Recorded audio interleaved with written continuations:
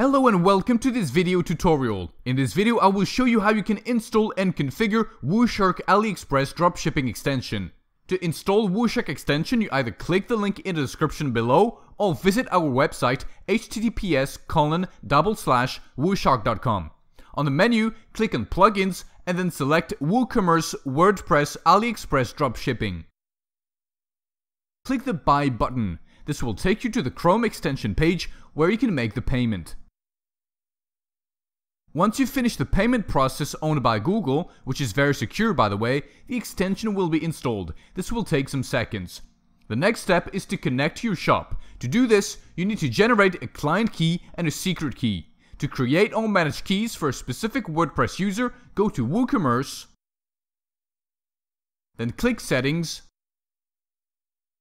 click the tab Advanced, then Keys Apps, and click the Add Key button.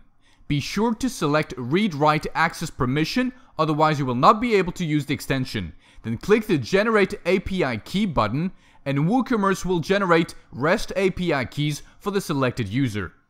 Now that the keys have been generated, you can go to the Aliexpress website, then go to a random Aliexpress product page, and click Setup Connection. A pop-up will be displayed. On the pop-up, paste the client key and the secret key on the second and the third fields respectively. On the first field, write your WordPress URL. Be sure that your WordPress URL starts with HTTP or HTTPS, otherwise you risk to have an error during connection. Now you can test the connection to the store. If the connection is established, you will get a green notification and the Aliexpress webpage will be opened in a new tab.